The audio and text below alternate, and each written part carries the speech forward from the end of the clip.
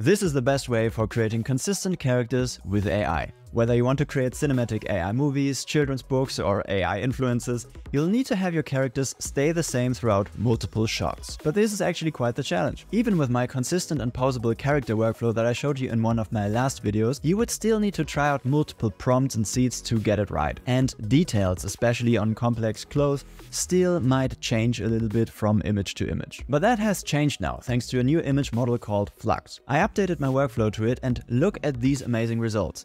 I can now generate images where the characters look exactly the same, whether they are animated or live action. Oh, and this also works for multiple characters in the same image, which is especially important if you want to tell a story. So let me show you how it works and how you can set it up on your own computer for free. The trick is that we first generate a character sheet that's depicting the character from multiple angles and with different emotions. And for that I created this pose sheet that shows the character's bones in the open pose format, and we can now use Flux, Stable Diffusion XL, or even Stable Diffusion 1.5 to generate our character sheet. You could use this pose sheet with most AI interfaces, but I created a workflow for ComfyUI which automates all of the steps. And as usual, I've created a free step-by-step guide on how to install ComfyUI and where to download and put all the models for this to work. And let's start with the Flux version. Once you have everything set up, you can just drag and drop my workflow into the ComfyUI interface. This workflow consists of 4 steps, but the last 3 will happen automatically and we don't need to use them yet, so we can deactivate them using this fast muter here. Let's focus on the first group. The only thing that you need to do here is double check if the correct models are loaded and import the pose sheet here. And you can just drag and drop that in there. For the Flux version, you can use a prompt format like this. And the weather is getting quite cold out there, so let's create like a character for like a fashion magazine showing autumn fashion. You basically just leave all these keywords here and add short descriptions of the character that you want to have. And that's all you have to do in this first group. If you want, you can also add like a name for your character here, but then you can just click Q prompt and wait for the first step to finish. So the prompt is working, but this image is a bit dark. So what you can do is just change the seed a little bit and try out a new one. So when you found a character sheet that you like, and let's just say even though the hair is a bit red instead of brunette and the coat is more like gray, I would say, a little bit brown.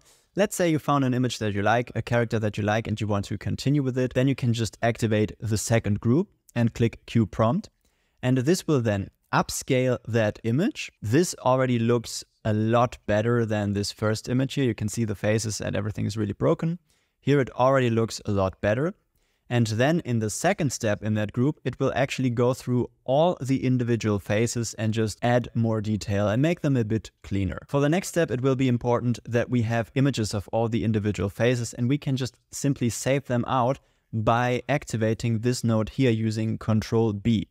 If we now click Q prompt, it will actually save out all the individual faces. Next, we can activate the third group and click Q prompt. And this should only take a second or so. This is another group that will only save out the individual poses. And now we can already activate the last group and click Q prompt. And this will quickly create different emotions for our character. I just set some example emotions here, but you can customize them. You have all these sliders and you can just change them and find the emotions that you like. Maybe we can make her even more happy in this one by just raising the eyebrows. No, that's not happy, but it doesn't matter too much which emotions exactly you create. It's more about having a wide variety. And what you could also do is like rotate the head so you have like different angles. So let's just change the rotation here into the other direction, change the rotate pitch and just see what that creates. Now we have her looking to the right, we have her looking to the left, and this will be very good for the next step. If you support me on Patreon, you can also get your hands on the advanced version of the workflow, which will add upscalers to different parts of the workflow. For example, it will upscale the individual face images for some better quality, and it will also upscale the emotions at the end here. Sometimes it can happen for like stylized characters like Pixar characters or anime characters that there are some weird glitches around the edges of your face, and using this upscaler here you can fix that. Now it's important to know that the emotion setup will not always work perfectly for any type of character. Like for example here I created this lizard person that I showed you in the beginning, and I really love how well that came out. But for the emotions, the face was just a bit too far away from a typical human face, so it was not able to add the emotions correctly. But at least we got some different angles out of it. Another important thing to note with the Flux workflow is that it can be a bit tedious to work with. For one, it's pretty slow, even on better computers, and the control net is just not as robust as, for example, the SDXL control net. So when it works, it typically works really well, like for this character, for example, but you probably get a lot of weird and broken results as well. And I don't want you to get frustrated. So I also created an SDXL version of this workflow, which is not only a lot faster, but it will also give you way more consistent results. So you can see it looks pretty much the exact same, except the beginning here is a bit different. We don't need as much stuff. I'm using the Wildcard Turbo model, which I've been using a lot in my videos because it's like super fast. So the settings are fine-tuned to this model. If you want to use another SDXL model, make sure to change the K-sampler settings here. But let's quickly try out a prompt. Like for example, let's use this one to create an anime character. I'm just activating all the groups here and just let that run through. And this only took a couple of minutes. It did an amazing job of creating the sheet. The faces look cool and even the emotions look really good. But you can see that, for example, this one is a bit broken. So you could try to fix that by just changing it a little bit, or you can use the upscaling in the advanced workflow to fix it. So now, why did we do all this? Well, we now have a perfect data set to create a Lora. A Lora is basically a way to give an AI model more context for an object or a subject. And it's definitely not a new technique, but it has never been so easy. Let's say we want to create a Lora for this woman here that we created earlier. Let's first just create a folder with all the good images of her. Think of a unique name for her. Maybe she's called Tina AI. Something that's not a typical word. And let's just look through the images and copy over the images that have a high quality and show her from multiple angles. I want the different emotions. And this is honestly probably already enough. So I usually use between 10 and like 15 images to train the Lora. Let's just look through some of these additional face poses.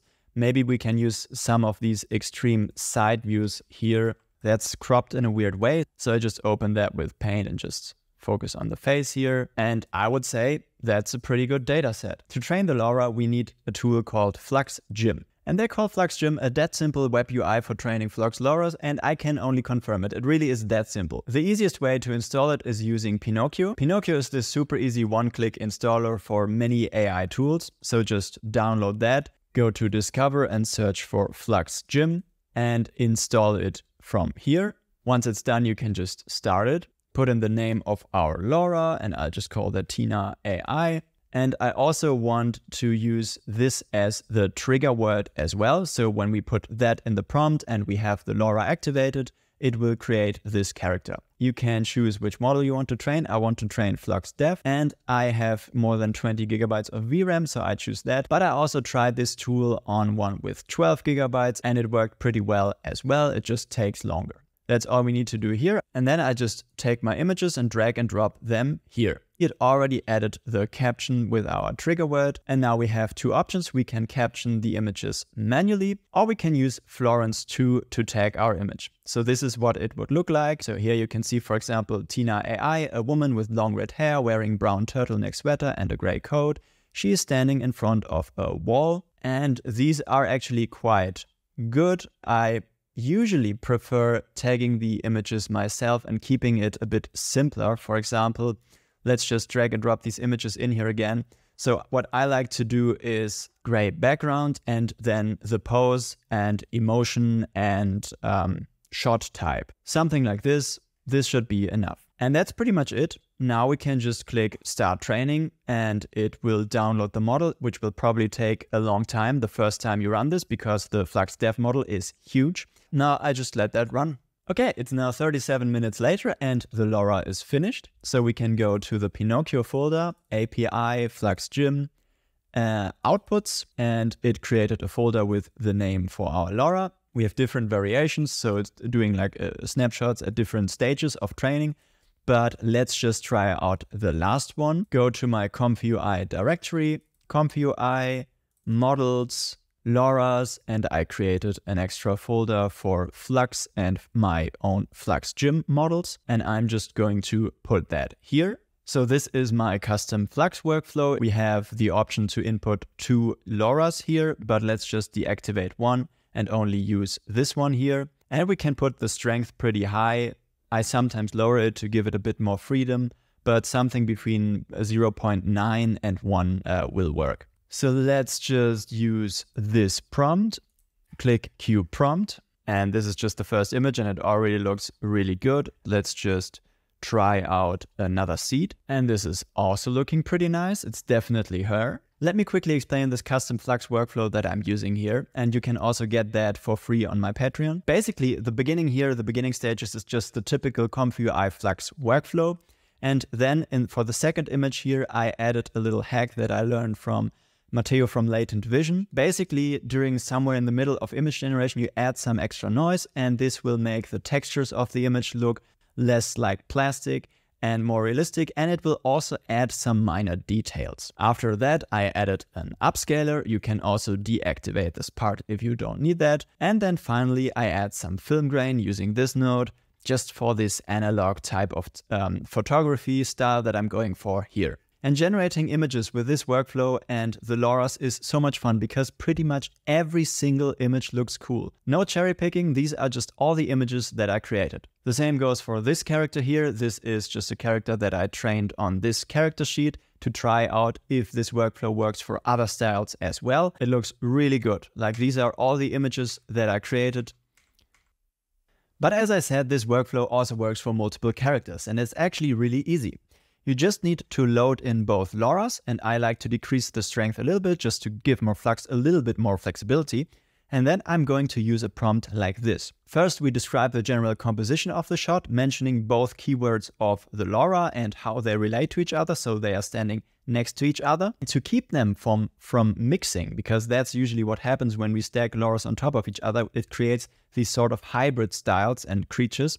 So to actually fix that, I just add character descriptions for both of these characters. So as the image is generated, the Loras actually have a chance to fall into place in the correct regions and create images that just look really good. I hope you enjoyed this video and give Lora training a try. If you would like to support my work and gain access to the advanced workflows and exclusive example files, like all the datasets, character sheets, Loras and prompts I used and created for this video, consider supporting me on Patreon. Your support makes this channel possible, so thank you very much and see you next time.